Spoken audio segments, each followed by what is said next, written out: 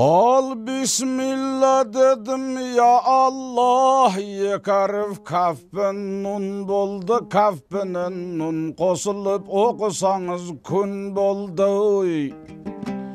Kun degan söz бұл емес, Allah'dan Arap til boldu, bir dana gavhar jaratты, nazar qып Tangrim qarapты.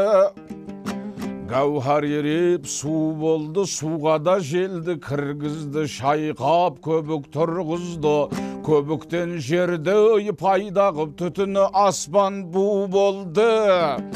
18.000 қалам жұрт 6 күнді бұл болды, әуелі Құр'ан Хазірет екі әлемге ту болды.